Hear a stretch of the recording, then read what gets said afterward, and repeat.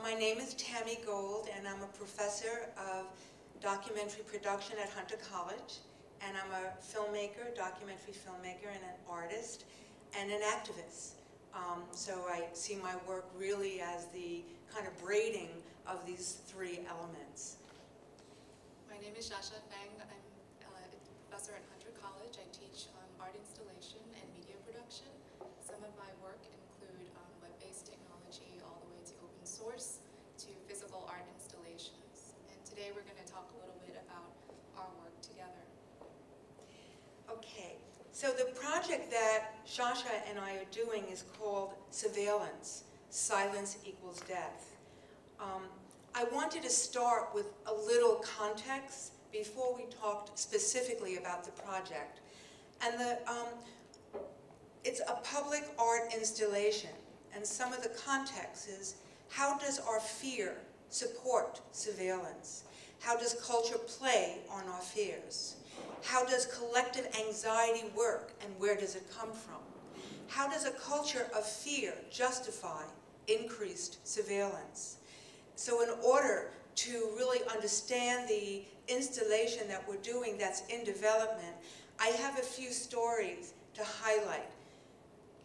The enemy cannot be seen, but it is always there, and it's always a threat to our safety and to our way of life. Here are some examples. Right now, on television, we see an enormous growth of TV series. One is called The Americans. The Americans is a new American TV drama that was created and produced by a former CIA agent officer, set during the Cold War period of the 1980s. The Americans is a story of two Soviet KGB officers posing as an American married couple with two children who do not know their parents as Soviet spies. The parents look like typical white American middle-class people. They learned to speak English as adults, perfect English, without a hint of a Russian accent. Now, I come from a family of Eastern Europeans. Never did anyone lose their accent. This family lives in the suburbs of Washington, D.C., and their neighbor is an FBI counterintelligence agent who they fool into believing they are your typical suburban neighbor. The reality is they, this Russian, English-speaking, without accent couple, are our enemy. They look like us, well, some of us. They kill, they lie, they do whatever they have to do, and it's not important to the viewer why. All that is important is that they are our enemy, so whatever course it takes, we need protection. Homeland, and some of you might be angry for me to critique Homeland. So the first show, Americans, is written by a former CIA agent. Homelands is an American drama thriller TV program based on an Israeli series, again, written and influenced by the Israeli military. And the name of that show is Prisoners of War. Homeland is an edge-of-the-seat sensation. Sergeant Brody, I don't know if you've seen it, is a United States Marine Corps scout sniper who has been held captive by Al-Qaeda as a prisoner of war, who was turned by the enemy and now threatens the United States. But no one really knows this. He is the enemy living among us. He looks like us, some of us. Red hair, blue eyes. The CIA officer in the show is Carrie, and she's tops in her field despite being bipolar. And her form of bipolar is for a different panel about how mental illness is represented in the media. And they have a delicate dance between these two characters. Their relationship is built on lies, suspicion, and desire. At the heart of this gripping thriller is the fact that our nation is at stake. Again, the enemy is among us, but we can't see it. Homeland is considered one of the best post-9/11 dramas. The fact that it's called that really presents a problem to me, that there's a best post-9/11 drama. The Boston Globe says, I'm hooked. Entertainment Weekly gives it an A-. IGN TV calls Homeland a thriller that also manages to say something about the war on terror. President Obama has praised Homeland and is also known to be a fan of the show. What do these shows say about our safety? How do they protect ourselves, or how do we protect ourselves? What are we willing to give up for protection? Just a few more examples. The subliminal message in our environment, very connected to John Jay. There's a book that just came out called The New York Tapes. Do you know this book? It's a shocking story of cops, cover-up, and courage. It's a nonfiction by the author and journalist Graham Raymond. And he writes about the Hercules team, which is an elite, heavy-armed, special force type of police unit that pops up daily around New York City. It's the creation of Commissioner Kelly. This team can be seen at the Empire State Building, the Brooklyn Bridge, Times Square, Stock Exchange, wherever the day's intelligence report suggests that it is needed. This small team arrives in black sedan, how do you say that word? Subans? You know, cars. Subarus, I'm joking. They carry 9mm submarine guns. They consist of an intelligence officer, a canine unit, highway patrol unit, and a small squad of heavily armed police officers who travel throughout the city. Their purpose is to intimidate and to publicly mount a show of force, and as a visual reminder that the NYPD is present and prepared for the worst case scenario. Again, we need them. Though Commissioner Kelly claims that the Hercules team are to fight terrorists, much like the ADT warning sign in front of a house that frightens away burglars. Their other objective, and perhaps a more important one, is to send a message that danger is always present and the American people need protection at whatever cost. The police commissioner now has the STU unit, and it's on his desk. Secured telephone unit, and it's a phone line that enables him to talk to the White House and to the Pentagon without being monitored. Interesting. When a key is turned on, when the conversation is going on, and it's electronically encrypted. Many New Yorkers have seen the gradual change in the NYPD's operations since 9/11. However, we need to consider the psychological impact all this has on the public. Now there's also the critical response vehicle, and this deploys the Hercules team, where both the NYPD almost immediately after 9/11 were created. They remain an active part of the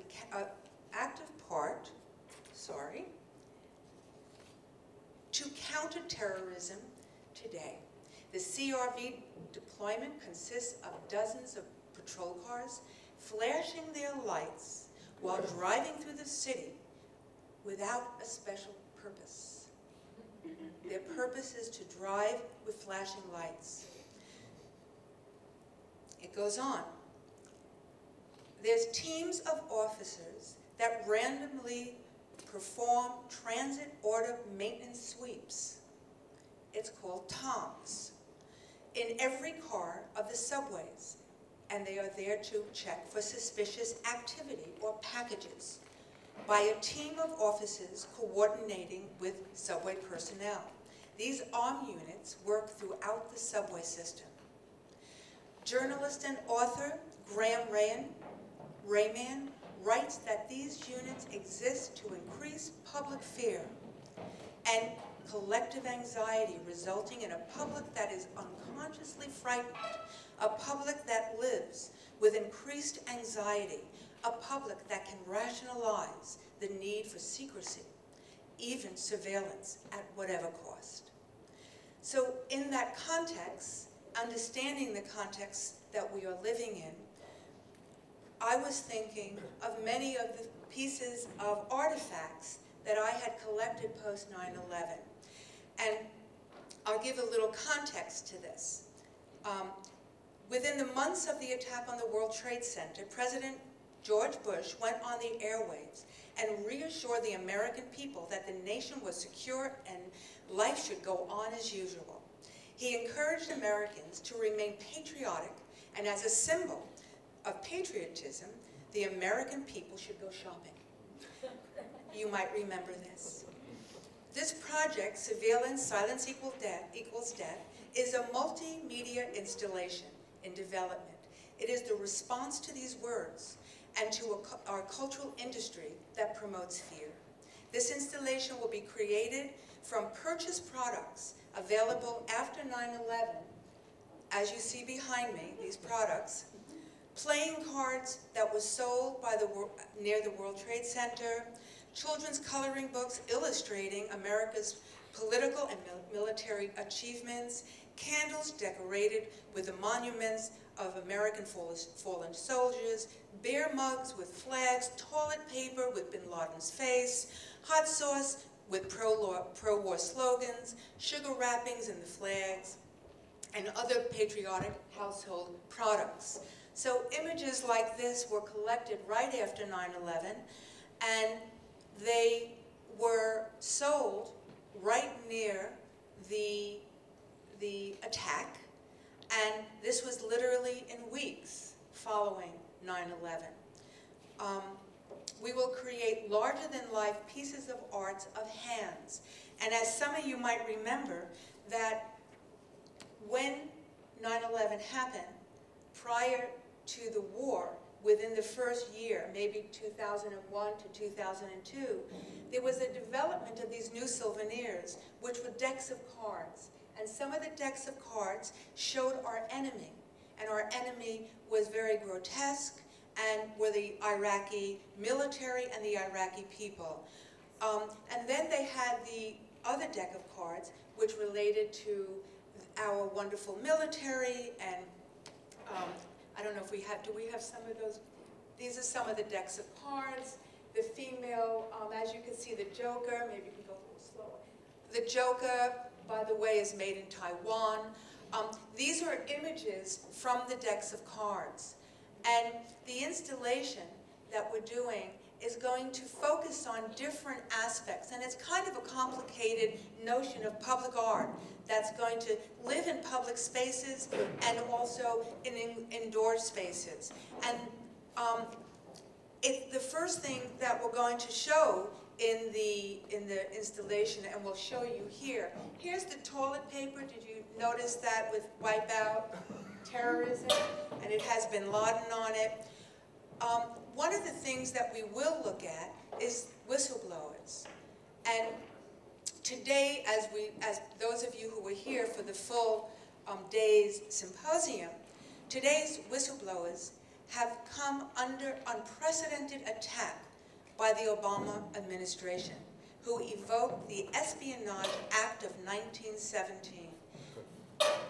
The chilling effect, such as prosecutions, can have a profound and further insulate those in power from any kind of accountability to their actions. Impenetrable secrecy was part of what allowed the Bush administration to engage in torture, systematic abuse, and escalating wars.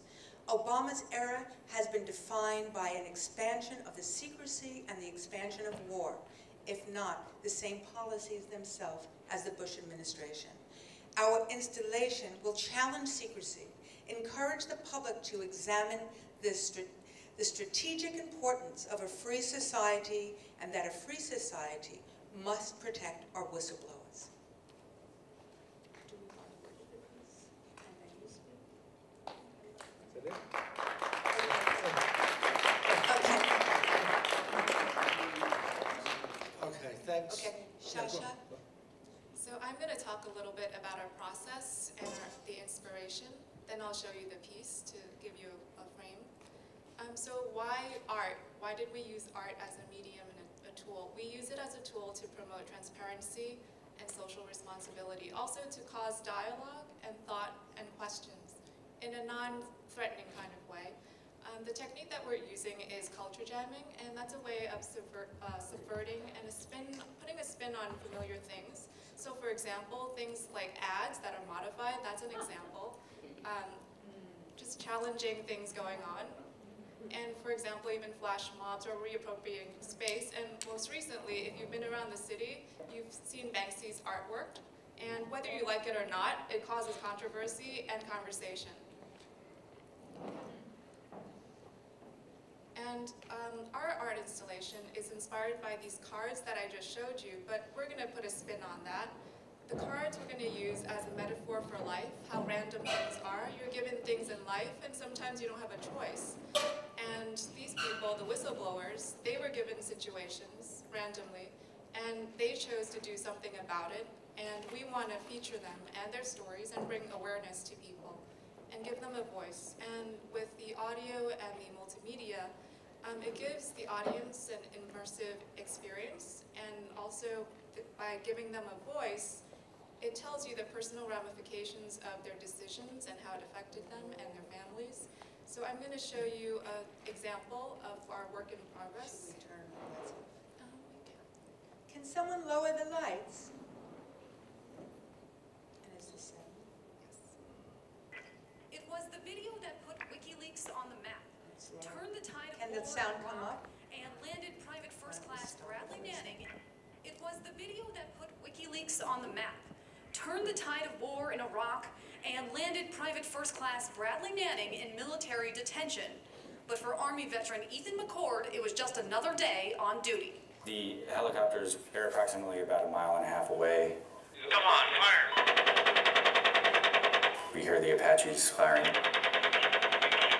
Ethan and his infantry squad began running toward the scene to provide support. Again, the Apache helicopter opened fire. Come on! When he arrived on the scene, the Apache guns were quiet. The accused enemies were dead. I just drove over a body. Yeah. One guy's head the top of his head was completely off, and his brains were 1 week before my unit was scheduled to return back to the United States, I was raped by another service member that had worked with our team. Initially, I chose not to do a report of any kind because I had no faith in my chain of command, as my first sergeant previously had sexual harassment accusations against him, and the unit climate was extremely sexist and hostile in nature towards women. She says back in the United States, at a base in Missouri, she ran into the man who raped her. I was so re-traumatized from the unexpectedness of seeing him that I removed myself from training and immediately sought out the assistance from an Army chaplain who told me, among other things, that the rape was God's will and that God was trying to get my attention so that I would go back to church. Rebecca Havrier spoke at a Senate hearing on sexual violence in the military. So we're being punished for him doing the right thing. To keep Joe and Bernadette safe, the military moved them to an Army base with bodyguards around the clock. I couldn't go anywhere. It was Joseph Darby who spoke out when others looked the other way. I went to Iraq with 200 of the finest servicemen I've ever seen in my life. But those 200, for the rest of their lives, their unit is going to carry a bad name because of what 7 individuals did. The general called Darby courageous for blowing the whistle. Did you want the pictures to be leaked to the media? No, not at all. I never thought it would be anything that the media would get a hold of. And even if they did, I didn't think it would be as big as it was. Do you wish that it wasn't you who was given those CDs? No, because if they'd been given to somebody else, it might not have been reported. And would that have been so bad if it had never been reported? Ignorance is bliss, they say, but to actually know what they were doing, you can't stand by and let that happen. So this is a small excerpt of what we're working on, and with the different voices, we want to create a symphony and an interactive symphony of these stories that you can access. One thing is, we could put it in a gallery, and as the audience, when you're walking into a gallery, you expect to see artwork, and you're in that framework, so we can make you think that way. But also, we're thinking about public space as well. How do we take public space where you're walking, doing your own thing every day, and putting this out there to make people think without expecting to think, and also to bring this to the public. Maybe some of these you do know because you're here in this conference, but there are other people that might not be aware of what's going on, and this is a way to bring art and also these important issues in a non-threatening manner, but to make people just to have dialogue. Tami? Can we take questions? Okay, we can take questions, and one of the, just to give a visual context, the cards will have many, many cards, and they'll be life-size, and you, in a gallery space, you would actually walk into these hanging cards, and then there will be decks of cards, very much like the decks of cards that were part of the propaganda machine after 9/11. But these cards will be different because they'll have, without names, what the whistleblowers and the political prisoners, which is part of it, are either what they have done or what they are accused of. And it'll be kind of like a matching of, you'd be trying to match the cards with the life-size examples or whistleblowers. And then there's other elements like a area where all the products from 9/11, post 9/11, will be like a store. So we could take questions if you have any questions or ideas or... We're going to do questions at the end. Oh, I'm sorry. Okay, please forgive me. Okay. Yeah. Tami, let me just say that Dave had to leave, and he asked me to take over not to give his talk, but to just moderate the panel here. So, Barry Spun, Sociology Department. So Dave won't be able to speak. He had to go to the grad center to teach a course. So, after Tami and Shasha, we have, I guess, one more presentation, which is the ad hoc committee against the militarization of CUNY, which is a mouthful, but a delightful mouthful. And the talk is entitled State Repression and Student Anti-Imperialist Struggles. Brought back to UMass 1966. It's great. And I'm not sure the folks, I know this young lady, you're the only presenter? Yeah, I'm the only presenter. And you're Freddy? Yes. Freddy? Freddy Bastone. Freddy Bastone is going to make the presentation, so let's give it up for Freddy.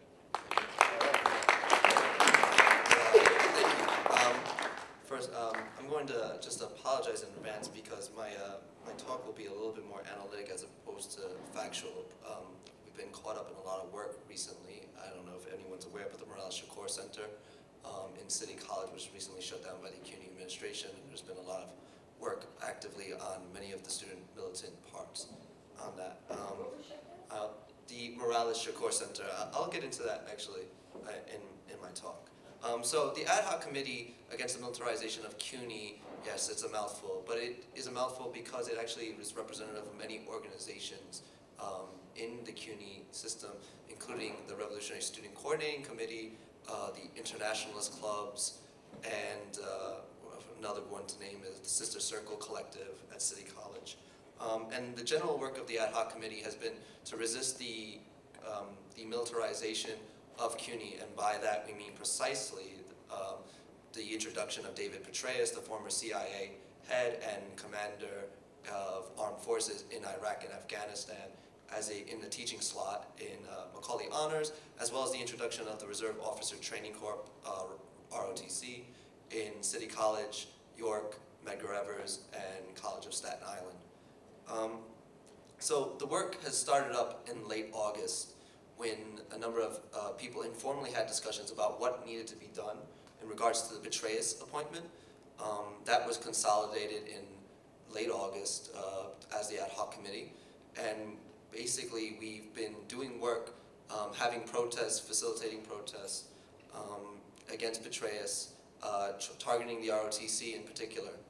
I don't know if people are aware, but there was recently a viral video, and the culture jamming part actually struck me, because this is precisely part of the campaign strategy, was to not simply have protests as usual, which you just sort of are behind a picket line a barrier, there's the cops present, and you really just go home afterward. But to actually embarrass the CUNY administration for appointing someone who, in our opinion, is an active war criminal, someone who participates in the military structure of the United States government at the highest levels, at the highest bureaucratic levels, in illegal wars and in illegal activities of those bodies, that being obviously the US military and the Central Intelligence Agency, CIA.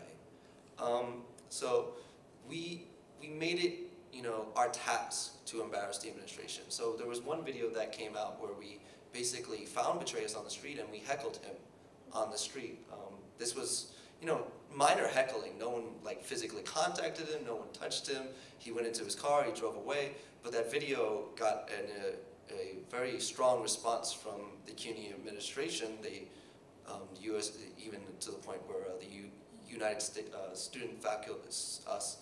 United Faculty Senate, had a statement against us. There was a statement from the president of Macaulay Honors, and then within next 2 weeks, we found ourselves being beaten by the police at the next demonstration we had. 6 people were arrested. I was there. I saw what happened. The police were utilizing the most interesting of tactics, which was just basically lying. Well, they did something of pushing us into the street. Then they declared that we were in the street stopping traffic. And then they were basically claiming that we were, I was getting hit in the chest, for example, with a baton. And as I was getting hit in the chest, just for anybody who was recording the incident, the cop was saying, "Don't touch us, don't touch us." And they were we were obviously not touching them. They have weapons, they have batons, what are we going to do? So, that's some of the work we've been doing with the ad hoc committee. But, actually, the repression that's come along with that has been, quite interesting in regards of CUNY. The Morales Shakur Center, which is a center named after, it's named after Assata Shakur, who was a Black Liberation Army, Black Panther in the 1970s, who's now in Cuba in exile, and Morales, who was a Puerto Rican liberation fighter who was also in exile in Cuba, was taken over by the CUNY administration. This is a center that was won in the student struggles in the 1980s, actually, at City College, which basically halted tuition advances by the administration. And it was taken away. It was taken away in the dead of night. They brought the police out for it. They shut down this entire campus. This happened Sunday, so they shut down the entire campus. They arrested actually a veteran, an army veteran there, who was there actually to be interviewed, and he was wearing his uniform at the time. So there's a videotape that people could see online of David Zucker, who is a longtime CUNY veteran, a CUNY militant in terms of student struggle, and also a army veteran. And he sits there, he calmly gets arrested. So there's that video out there as well. And just for people to know, if anyone's interested in that struggle for that center, there is going to be a protest and a rally Thursday. And the City College students are very serious about their center, even beyond the point of the militarization campaign. The center, that being taken away from us was it's an attempt by the CUNY administration to destroy all possibility, all potentiality of actual radical resistance. And I think they might have mismeasured themselves. They might have mismeasured where the students are at and what are they willing to do to resist. And in that regard, I'll just mention one other measure the CUNY administration is, after our recent battles, has been attempting to do, which is on November 25th, the Board of Trustees will be voting on an expressive activities proposal.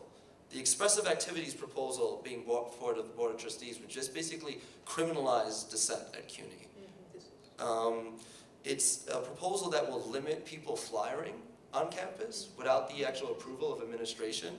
It is a proposal that will indeed control any form of protest. You would have to give them advance notice of when you're protesting, where you will be they will designate you, your point of rallying. This is sort of the new wave of this is the new wave of policy of interim Kelly. It's a very hard policy. Take the CUNY centers, beat the shit out of the students, and make sure they have no potential ability to reorganize themselves. So we're under attack. We're under serious attack now, even though we are, in a certain sense, have won some strategic victories. Petraeus, for example, is not actually teaching anymore at the Macaulay Honors College. He's now relocated in some secure bunker off in 57th Street in order to teach his classes. So I think that is a significant victory. He's still teaching. He's still teaching. Yeah, no, don't get it wrong. He's still teaching. We're still working on that. But you know, that is obviously hard work. So with that talked about, just explaining the situation of CUNY and the repressive aspects of CUNY, I actually do want to talk about something in regards to the Snowden issue and the phenomenon in relationship to militant students here in CUNY and around the country, and as well as militants in general. And then when I say militants, I mean people who actively are resisting state repression in the name of social justice, in the name of democracy and progress.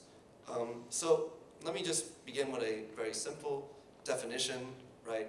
You know, what is the state in the end? You know, for us, from my perspective, the state, and you know, this is probably a dogmatic way of referring it, but the state in the essence is dictatorship. It is the dictatorship of a class. It is the dictatorship of a people. Of course, that's constructed in a complicated way, but in its essential properties, the state has to be a question of monopoly of power, right? There does not exist a state as a simple free associating democracy. It hasn't historically existed in such a way. Well, it has, but we have to talk about actually communal societies before the development of class society. So that is sort of my working conception of the state in its bare essence. I want to talk about, like, you know, the Snowden phenomenon in relationship to that, though, because the Snowden phenomenon, and not the Snowden phenomenon, but the leaker phenomenon, right? We have Snowden, we have Chelsea Manning, we have Julian Assange, all basically within the last few years coming out in the forefront, breaking through the sort of ideological superstructure of the state, and through their acts of valiant resistance, demonstrating the really dark side of the state apparatus, the side in which basically is not disclosed to us. And when it is disclosed to us, you know, they violated some, you know, principle of state secrecy, and therefore these people have been ideologically transformed by sort of the Obama administration and others as traitors to this country and to the people broadly. And unfortunately, you know, some of this does have some play amongst people. I'm a construction worker, for example, just to disclose that. And you know, I was recently said by somebody, you know, you look like that spy, like because like, you know, I guess I had a goatee at the time. They were referring to Snowden. That's all they knew. Right? You know, they only knew Snowden was a spy. So like they were traitors. But the reality is for us, right? They've revealed something striking about the state process and how the state is functioning.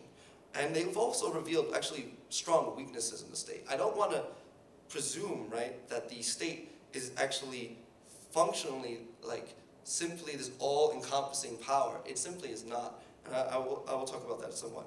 But Snowden, in particular, Assange, and Chelsea Manning have really broken through the superstructure. They've ruptured the spectacle society in a certain sense. They've culture jammed, you know, the existing framework of thought that is around sort of the idea of patriotism, loyalty to the state that has appeared in this sort of post 9/11 world, right? So, you know, where the CIA and the Israeli military is producing dramas, right, television dramas for ourselves to be consumed that basically have this feel of this sort of like, and I put it in my sort of way of notes, sort of like this otherization of the enemy, but an otherization of the enemy that is like, it's always internal in the social body, so anybody around you is possibly your enemy.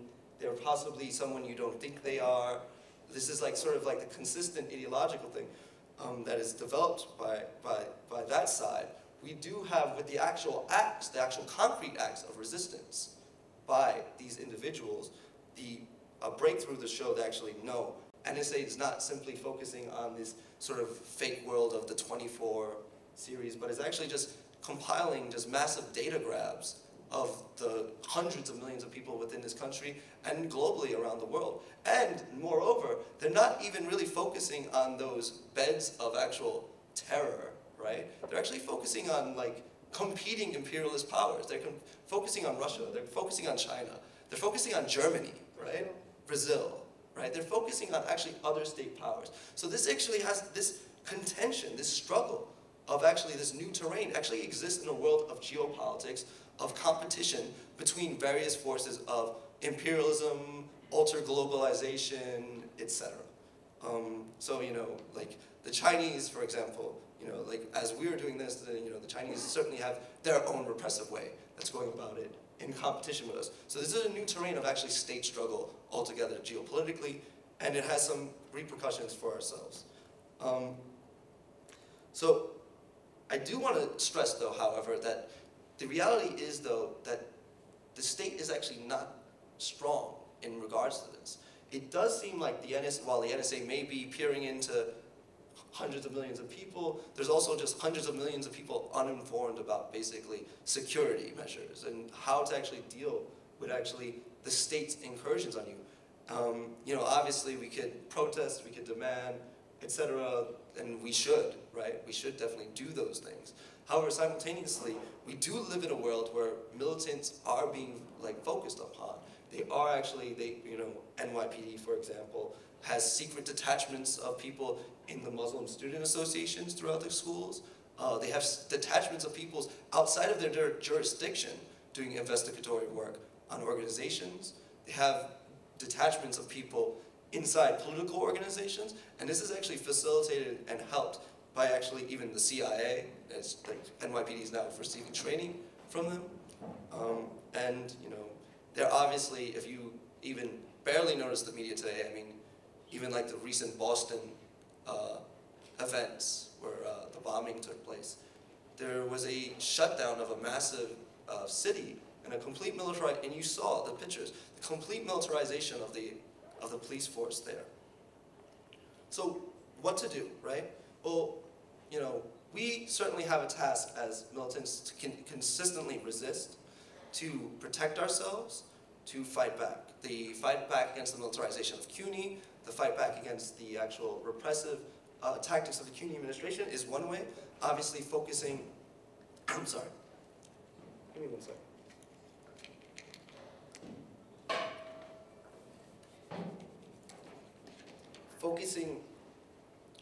Focusing on the defense of Chelsea Manning is another way, another venue. We need to build a broad movement of essentially resistance against the state repressive measures. And I'm not simply just talking about even just Snowden, Chelsea Manning, but also the actual real feature of there being a carceral state to this as well. I mean, we have in this country over 2 million people in jail. Over 25% of the world's prison population lives within these borders, right? Within the continental United States. There's more people in jail in the United States than there are in China. And China has 1.66 billion people, and it's a one-party dictatorship, right? And this is the democracy. So I think that is an easy connection to really make, the actual real feature of the horror behind what is happening. But there are other ways too, as conscious militants, I want to also just touch upon. Has anyone actually heard of Silk Road by any chance? Does anyone know about it? All right, Tami does. All right, so Silk Road was this website that was on Tor. And basically, I mean, I don't condone what they were doing, but there was this site that basically was facilitating the drug trade through encrypted use of Tor, Explorer. Tor is an Explorer device. You could download it for free. It exists online. It's very hard. It's almost impossible to decrypt. Actually, so basically the site existed on Tor. You could only access it through Tor, and what ended up happening was that the United States government, you know, FBI eventually busted the guy. Yes. Yes. They went through the back end of the encrypted info.